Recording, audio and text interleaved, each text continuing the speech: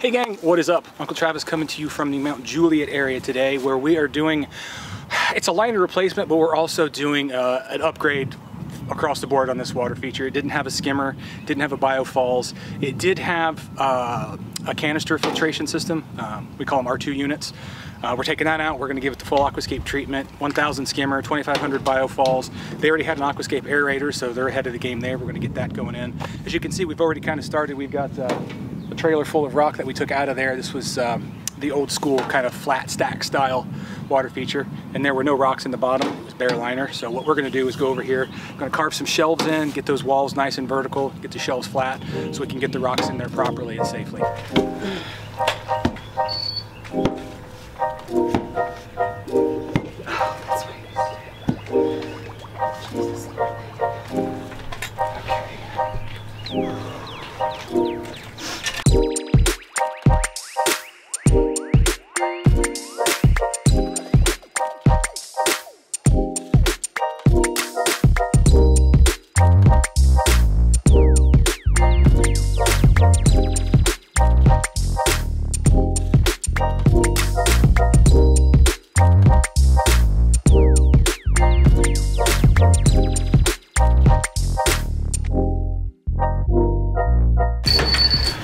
Hey Jamie? Yeah.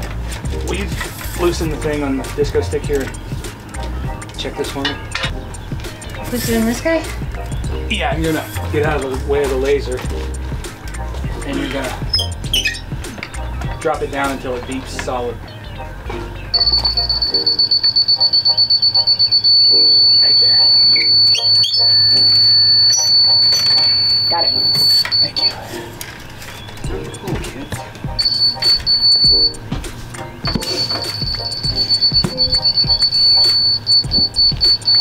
What we'll do is when we start to finish it, finalize the skimmer, we'll need to bring in a little more dirt here to bring this shelf up.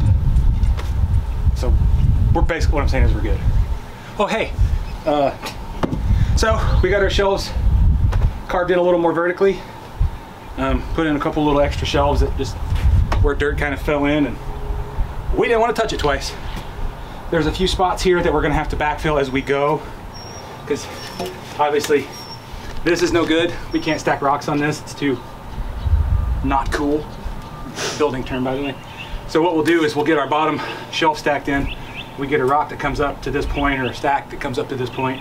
We'll flip the liner back in, and then we'll backfill with dirt back behind here, because we've got, I don't know, 4 or 5 wheelbarrow loads of dirt that we've got to use somewhere. So that's what's going on here.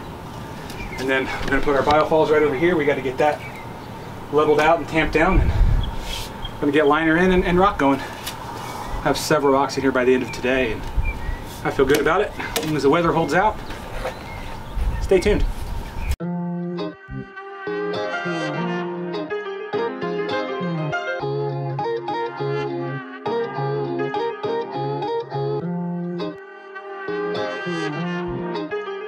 Start it up.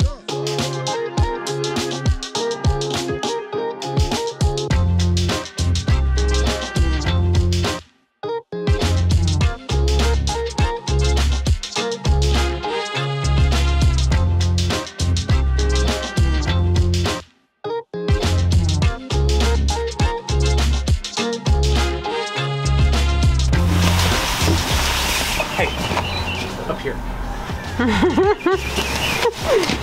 Spring break! Woo!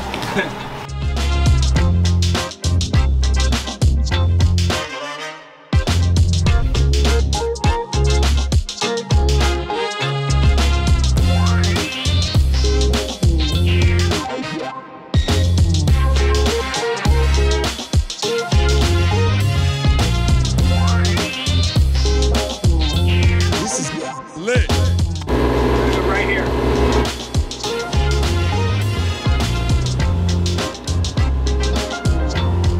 About as far as you can, I guess. Perfect. Straight to the wall.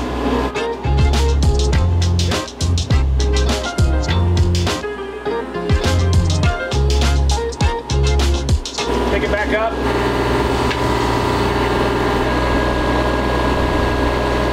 Back down.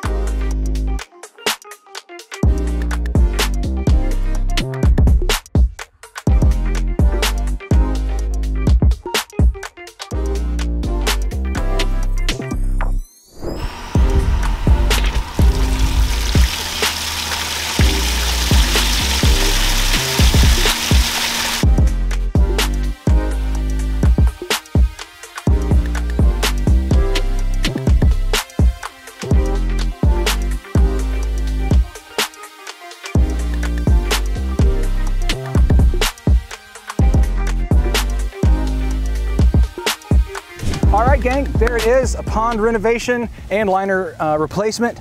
2-day project on this. We kicked butt on this one and we are super happy with how this turned out. Let's take a look at some of my couple of favorite points on this pond. A couple of things on this waterfall.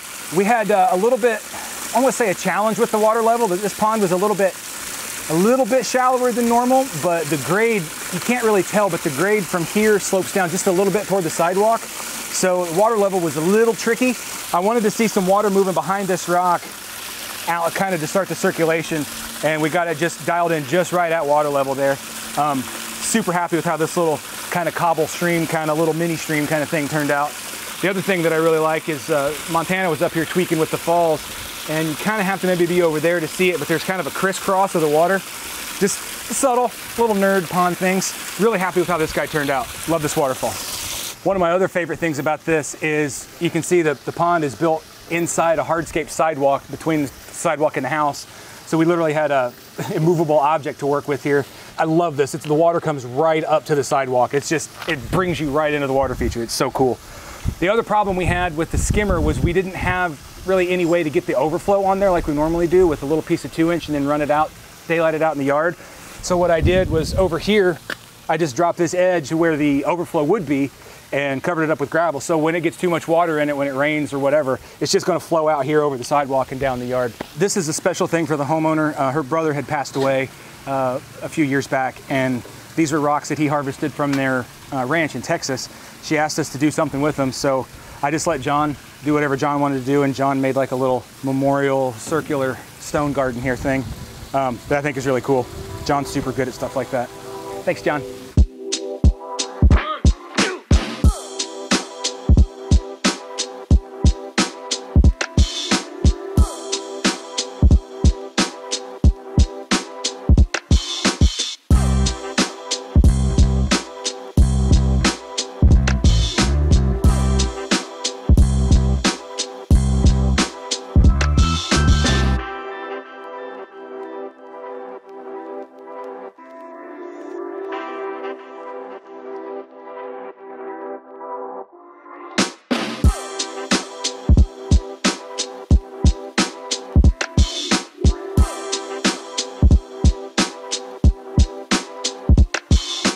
So that does it for us out here in Mt Juliet, gang. I had a couple extra crew members on this job, so we were able to kick its butt and wrap it up a day early.